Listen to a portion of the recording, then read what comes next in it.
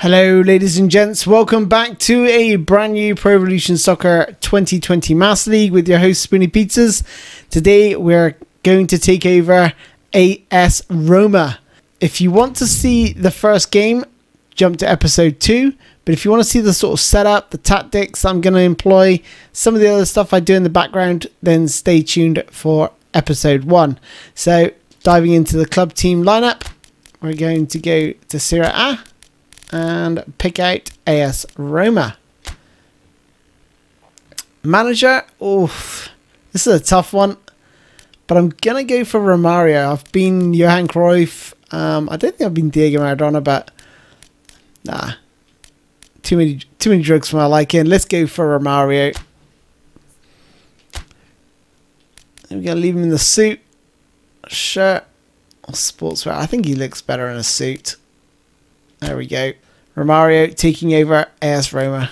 We're going to leave the transfer frequency at normal, the negotiation difficulty at normal, starting budget at normal, enable first transfer windows. Yep. Annual salary. Happy with that. I was going to select legend, but it's because this is a fresh install because of I'm using the IPM mod, which gives me the ultra realistic gameplay. So it's going to have to be superstar for the first few games, and then I'll knock it up to legend. 10 minutes worth of match time, and I'm going to be using pounds, Great British pounds. So here we are, going to be setting our objectives. How about we aim to win the league? And I'm going to say, nope, we should aim to make it to the UEFA Champions League. I think that's, top 4 would be a realistic aim for Roma. I think winning the league is possible, but it's going to be difficult. So we've set our expectations with our board of directors. Now it's time to face the press. Your league title chances. I think we're going to say we need to respect the other teams. Don't want to be too cocky about this. What style of football do you want to play this season? I'm going to put on a show for that. Well, I hope so anyway. Wait till you see my tactics that I've got lined up to use for AS Roma. So, welcome to the Master League. Yep, we know what we're doing. So, the first thing I do is straight into the game plan. Now, with my best formation and tactics, I look at the team I've got here and I put them in the right positions, right? And set of tactics that would probably suit those players. With a Master League, I do something slightly different. I take the formation and tactic that I want to play, and then I recruit players to fit and build that formation. So I am going to be using this. You're like, oh my god, how many different tactics? Yeah, so I've got 3 preset tactics on. Each one is a fluid formation, so there's a lot going on. But basically, it is my Sheffield United's overlapping centre-backs. So this is the main one I'm going to use. So my preset tactics one for main offensive is a 5-3-2 out of possession of the ball. But when we have possession of the ball, you're going to see it then becomes a 3-5-2, but with those attacking fullbacks, there's going to be a lot of overlapping and overloading in the wide areas, leaving Fazio, who's not the quickest, at the back. So I can already see where the weaknesses are. So Smalling is not a great right back. So that is one position we need to work on. Midfield wise, I think we've got sort of plenty of options, creativity, and defensive awareness and tact. So I think, the central midfield area, we've got plenty of cover at the minute. The wide positions, yep, we have decent wide men and decent backup as well in Kluivert and Perez. Up front, we got Dzeko, who's going to be an absolute beast, and Kalinic. But after that, we probably need maybe 1 or 2 strikers. So we need a right back. We've got good left back cover. We've got good right back cover as well. We have got Zappacosta, but you got to remember that Smalling is a centre back out of possession of the ball, and when he has possession of the ball, he becomes a right back. Okay, so let's have a look at the tactics or the attacking instructions. So possession, short pass, central attacking area, flexible positioning, 4 for support range, all out defence, wide aggressive, 5 for defensive line, 8 for compactness, centering targets, and attacking fullback. So like I said, there's going to be a lot of overlapping. We're going to suffer because we're using an outrageous formation, and I don't think there's anyone who can captain the side who has playmaker role, which boosts the team spirit. No, they don't. Obviously, if I had the captaincy over any of these players, that team spirit might be boosted. When it comes to corner takers, I'm going to go with Kolarov. I like his kicking power. I do like his kicking power. So I'm going to put Kolarov. And I do like Kolarov as a right back as well. So players to join the attack. Yeah, let's put just Fazio at the time being. We've identified the positions we need to strengthen. We've set our tactics out. So that's part 1 done. Happy with that. Next thing to do is whack on the autosave. Amount of times I've started a season, done all the preparation, and then forgot to bloody enable the autosave or even save the game at all. So you end up playing a few games and you've done all that work and it's all lost the next time you log in. So next thing we want to do is set up the training just to make sure it looks okay. So what does okay look like? Well, we want our centre back not to be an offensive fullback. I think the build-up will be good. Offensive fullback, Smalling is going to be playing as a right back, so I'm happy with that. Kolarov, I want him to go forward, so offensive fullback. Prolific winger, yep. Creative playmaker. I think prolific winger is probably going to be better. For Perotti, box to box, creative midfielder, whole player, yep. Goal poacher, target man, yep. Prolific winger, classic number 10, whole player, destroyer. I like some of these to have different attributes in midfield, just to give you some options. This guy is going to be a offensive fullback as well. Extra front man, yeah, that's not too bad. I don't mind a centre back being an extra front man. Plays a little bit further forward than a build-up player, as per my play styles video. Santon, let's make him a offensive fullback. Zappacosta.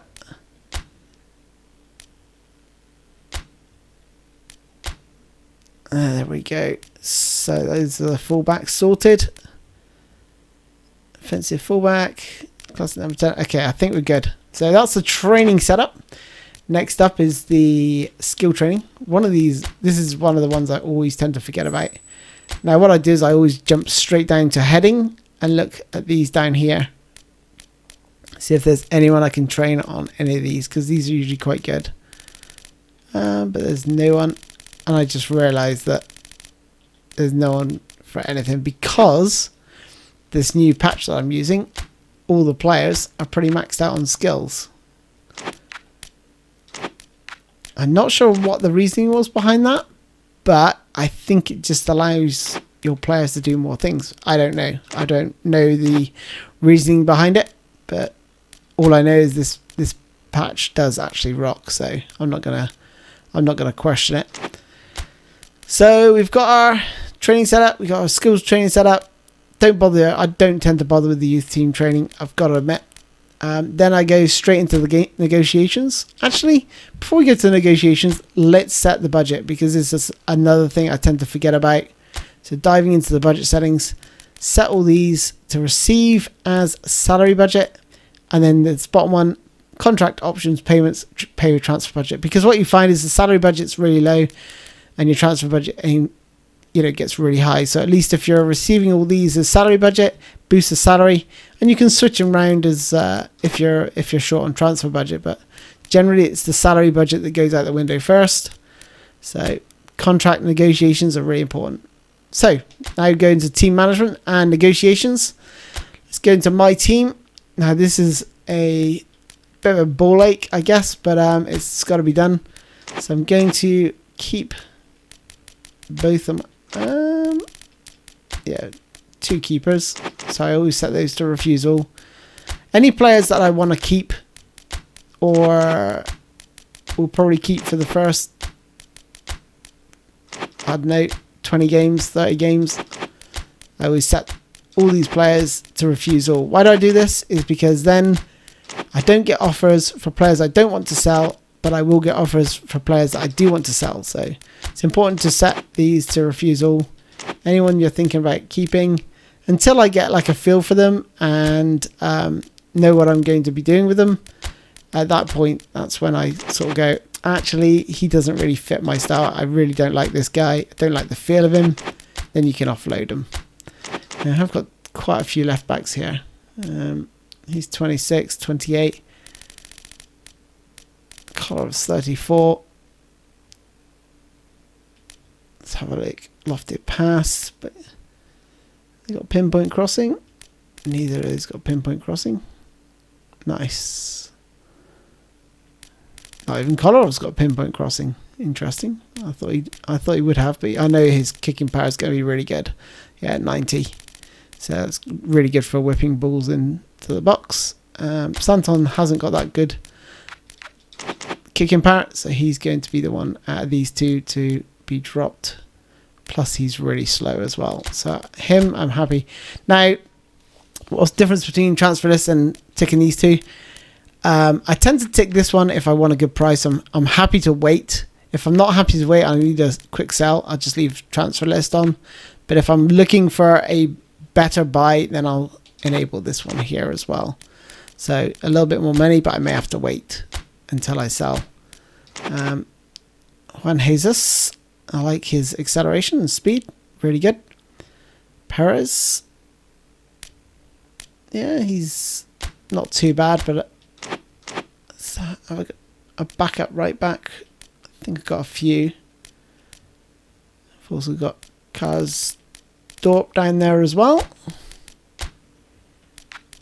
Let's hang out for a good offer for him. This guy can go. Don't like. He's only 22, but physical contact. Nah, I think he's got to go.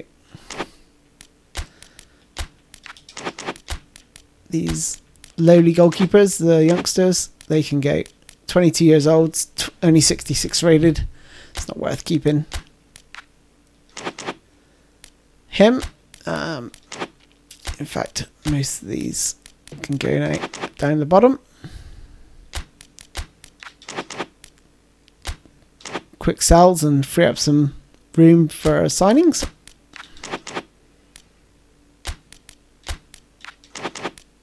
Can always release if necessary, but next thing to do is dive into the negotiations, set up the scouting. So we're going to look for forwards. Now there's certain players that I want to look for, so I'm going to look for France for some strikers.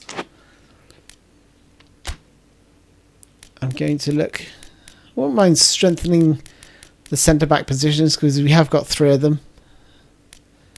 Again, I'll look for France and sort of still developing. Again, I've got someone in mind, Kamara, who I'd like. So let's see if these bring any rewards. And lastly, we need sort of a defender, right back, desperately. So the first position is definitely the right back position that we need to fix.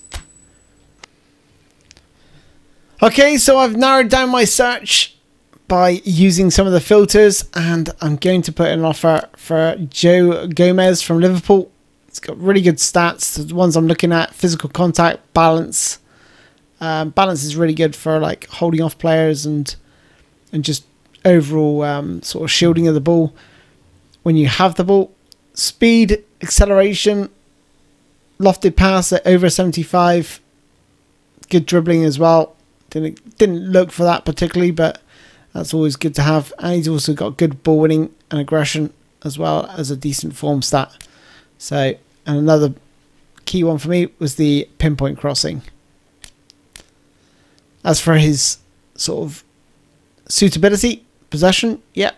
Short pass, yep. Central attacking area, yep. Flexible positioning. Frontline pressure, no. Central penning area and aggressive pressing. So, sort of a mixed bag there for me in terms of how he fits my tactics, but it's pretty good.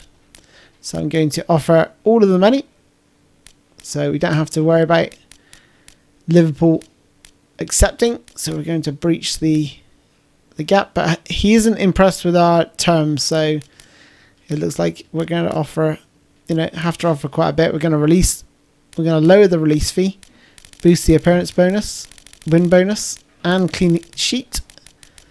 And I'll set it to a 2-year deal. We wanted a 1-year deal, but I think we've got to try and lure him in, if possible. So that'll be most of my budget gone. Another player on my list is Moussa Dembele from Olympique Lyon. So, going to dive in to negotiations. £27 million. It's not a tall ask. He's got some steep annual salary and he doesn't want to budge from that. So again, I'm going to offer a 2-year deal. Going to lower the release fee and boost his contract options. So those are 2 players that I'd really like. And here we are. The final signing is going to be Marlon. He's earning £2.5 million in salary, so that's affordable. His market value is 16 million, but look at that. His release fee is just under 17 million. Absolute steal this is for a really promising young player. So he's got a good impression of our squad. So I'm going to boost his contract to 3 years. See if we can get that over the line.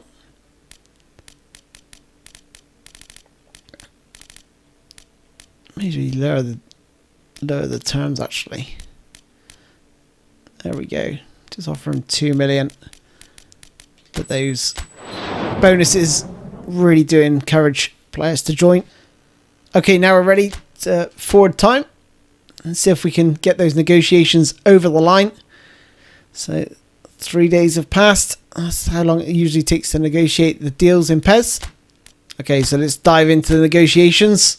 Other teams, and we can see here terms have been finalised with Dembele and Joe Gomez and Marlon as well.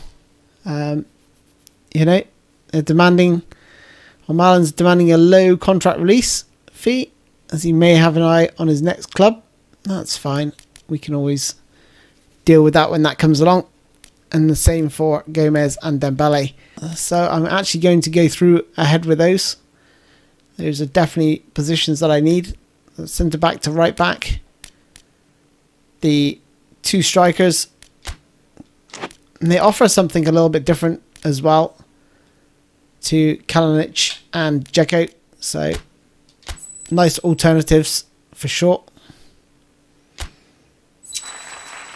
So in comes Dembele. Joe Gomez.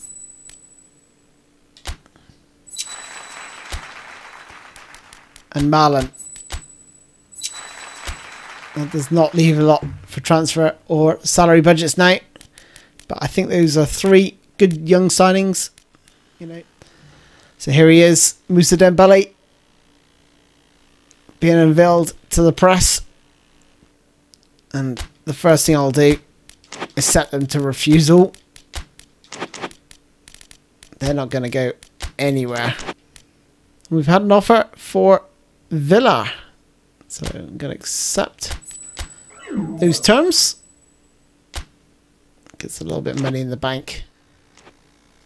So the first year as manager of the club is just about to kick off. Do you think you'll be including newcomer Moussa Dembele? I might use him. Yeah, I'm going to put I might use him. If I want to win from the get-go, team chemistry is going to be a big factor.